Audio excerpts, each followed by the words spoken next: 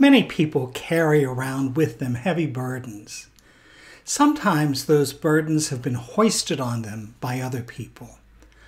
Other times those burdens have essentially been created out of behavior that the person has done. Let me explain what I'm talking about by way of a few examples. I know one young man who's very talented and very bright and seems to have so much going for him. But as I got to know him, he told me that when he was growing up, when he was 3, 4, and 5, he used to play out in the yard and he would sing and he would dance and have imaginary friends and do the things that many young children do. But his mother would see this and come outside and yell at the top of her lungs so that everyone in the neighborhood heard. "Stop doing that. I don't want a little queer in my house." That young boy learned from a very early age that there was something wrong with him. And today he carries a heavy burden of shame because he was told at a young age that there was something fundamentally wrong with him. There's a woman that I know. She was successful in her career.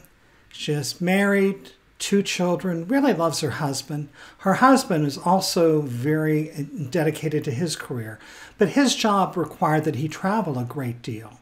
So this woman would often be alone with the kids, raising the kids, and see her husband every few weeks sometimes. It depended. But as she was working, she developed a close friendship with a male colleague at work. They'd have lunch, and eventually they had a brief affair. She felt horrible about it. She never wanted to jeopardize her marriage. She loved her husband and her kids, and she carried guilt about what she had done. And it was really eating at her, a very heavy burden for her to carry. Over the years, especially when I did therapy, but also in spiritual direction, I met quite a few people who were sexually abused in childhood. Sometimes that abuse happened within their family from a parent or an uncle or older sibling.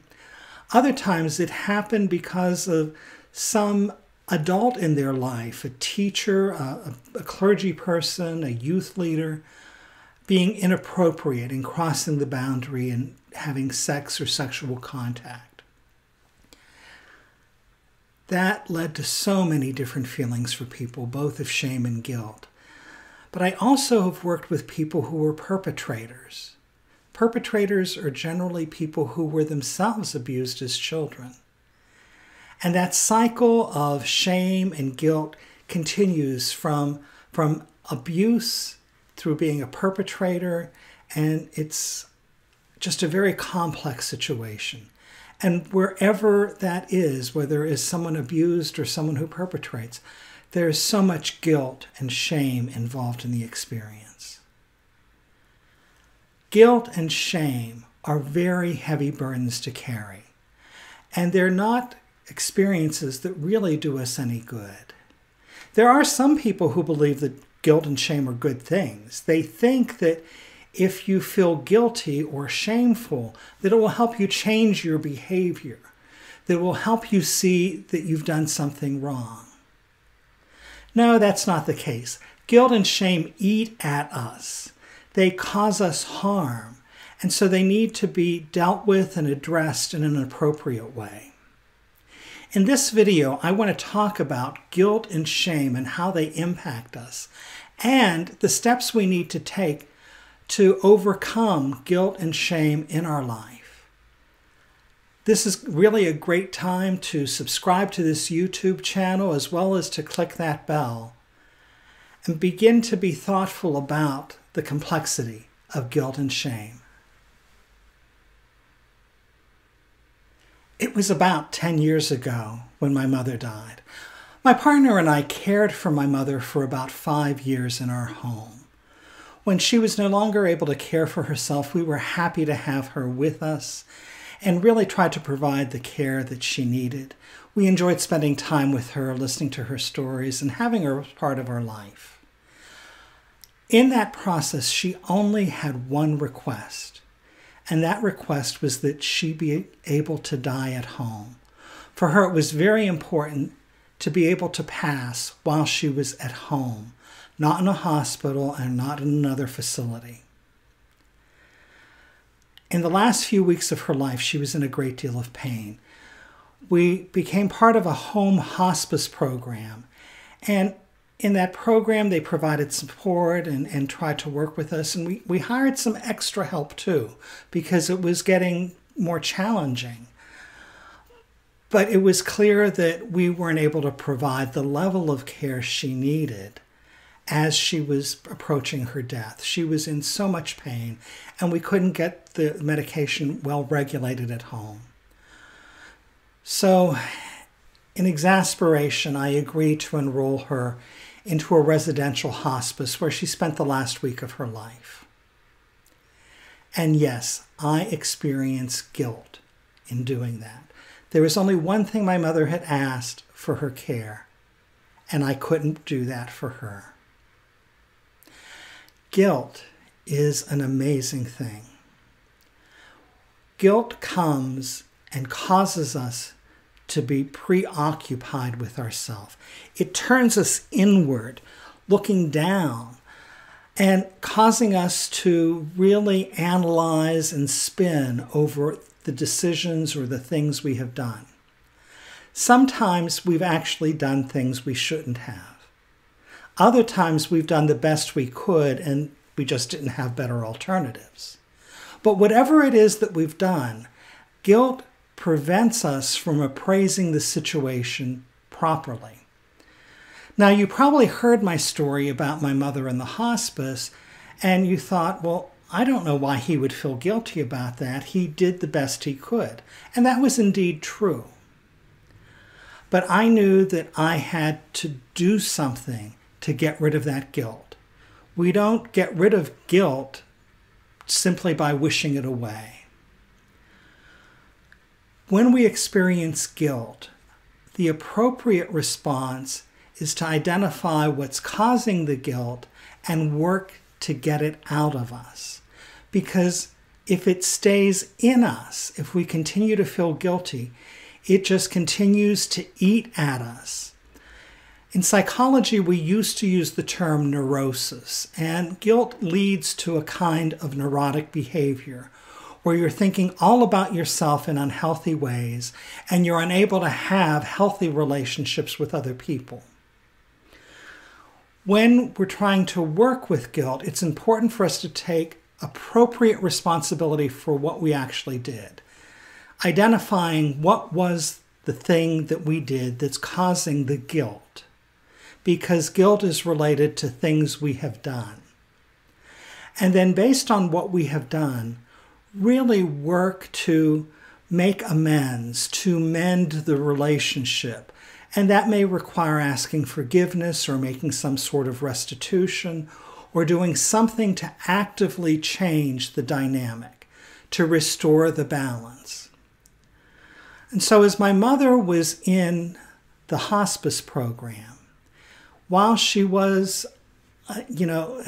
she wasn't aware, she wasn't responsive at that point, I sat by her bed, I took her hand, and I apologized for having to make the decision that I knew she never wanted me to make. And I explained to her that I was doing it because I didn't want to see her suffer with pain. And we couldn't manage the pain at home to the degree they were in the residential hospice. I don't know if she heard me. She couldn't respond. And because she couldn't respond, I still felt guilty. So a few weeks after her death, I took time to write a long letter, thanking her for many of the things she did, and again, explaining the decision as clearly as I could. I was trying to write it out, to mend the relationship the best I could, given that she had already died. I'm explaining this because we're not always able to mend the relationship. People die, they move on, They may not want to hear from us. But what's important is that we do what we can to work out the guilt and move beyond the guilt. Making amends, mending the relationship, means that we do the best we can to mend it. And that's important for us in dealing with guilt.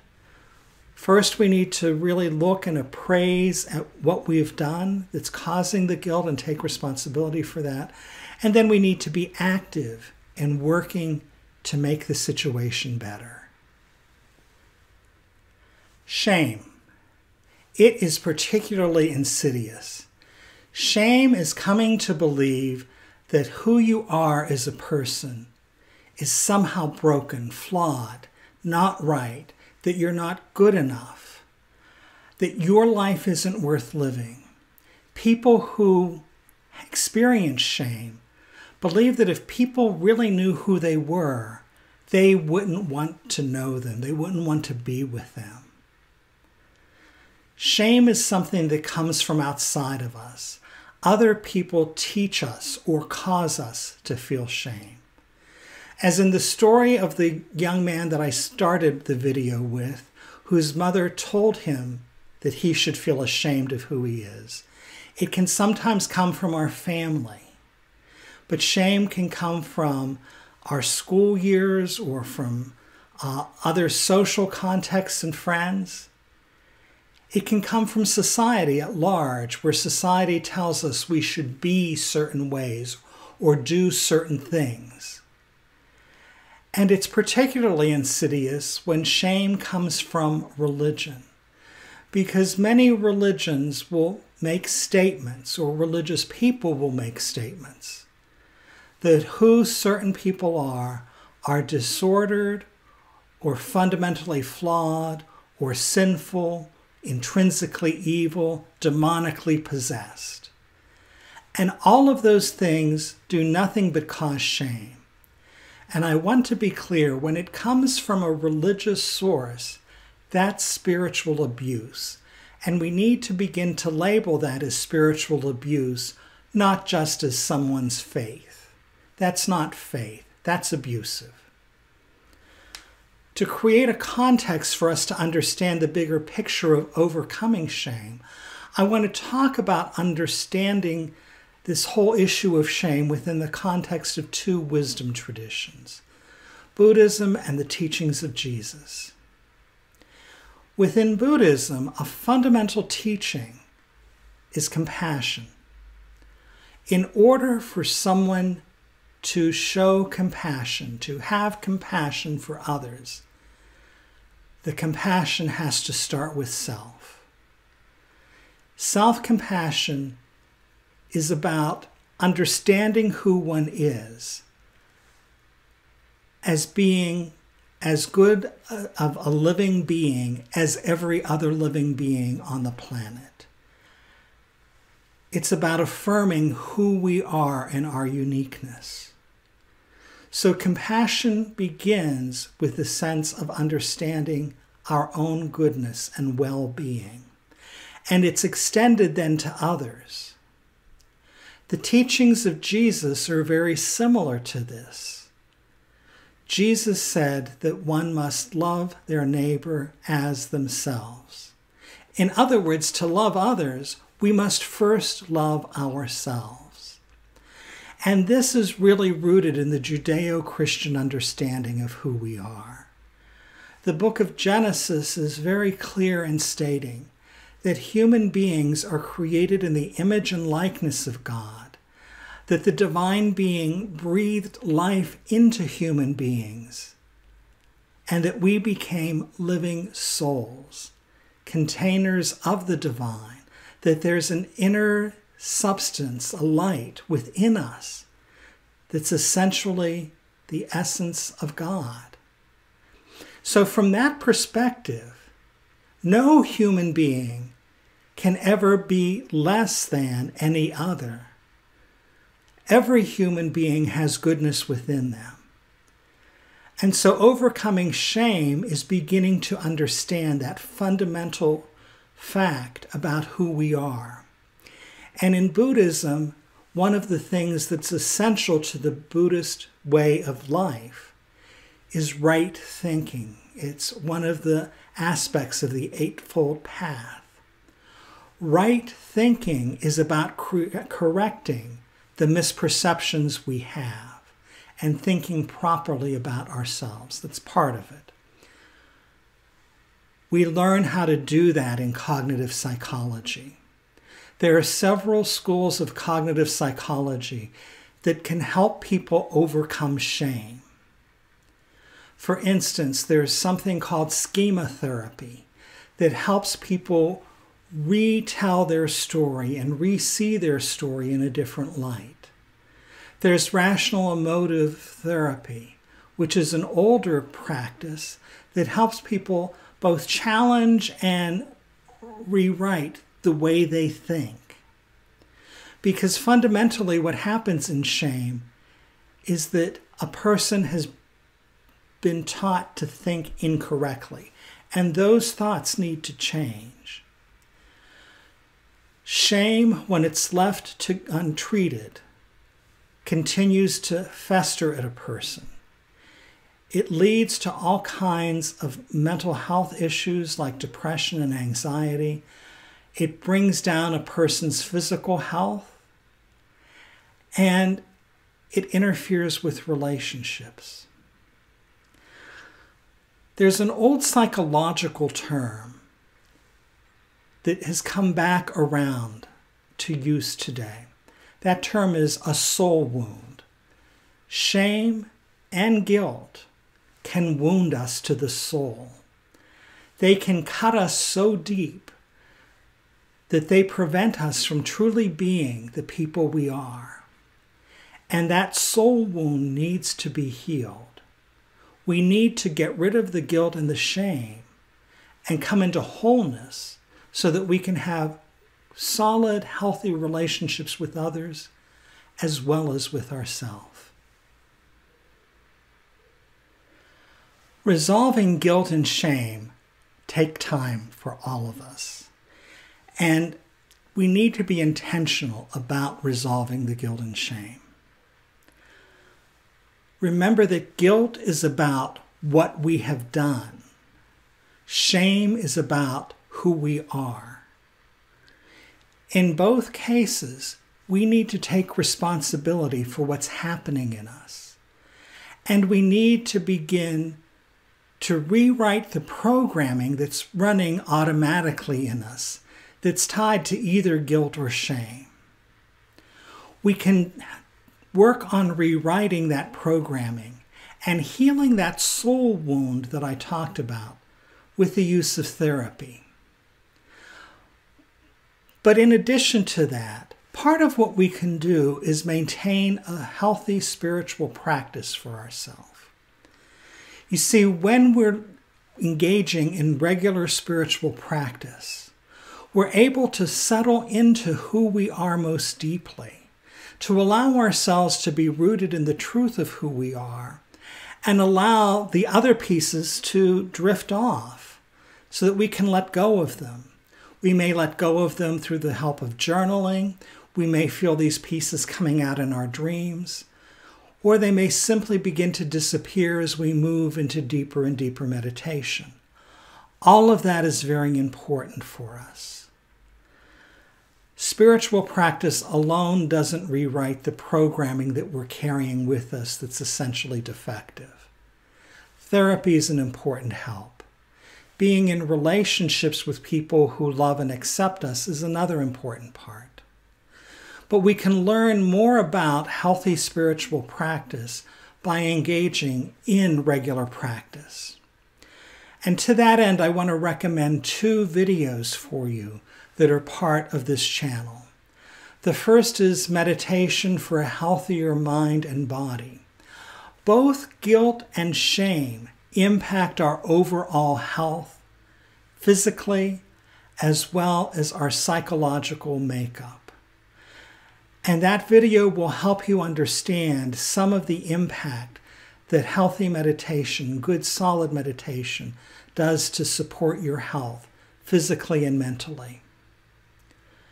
The other video is psychology and your spiritual practice. It's important in your spiritual practice to keep in mind your health. There's a study that's been done. There have actually been several studies that have been done that show that a person's belief system is related to their overall health, physically and mentally. Many of these studies have been done in relationship to what people believe about a deity. People who believe in a deity that is punitive, that's out to get them, that's ready to send them to hell, tend to have higher rates of depression, anxiety, and overall poorer health, particularly cardiac problems. Those who believe in a God that is loving and kind, accepting and forgiving, have less frequency of depression and anxiety, and have overall better health benefits. While this hasn't been studied sufficiently with people who don't have a belief in God, it can be, I think, assumed that if you are believing that the universe is a good place, that your life is good, that you have a positive outlook, that will support your health and well-being. Getting rid of guilt and shame will go a long way in that process. I want to thank you for being here. Be sure to subscribe to this YouTube channel, ring the bell, leave me some comments, like the video, share the video, and know that I appreciate hearing from you. Have a really great day.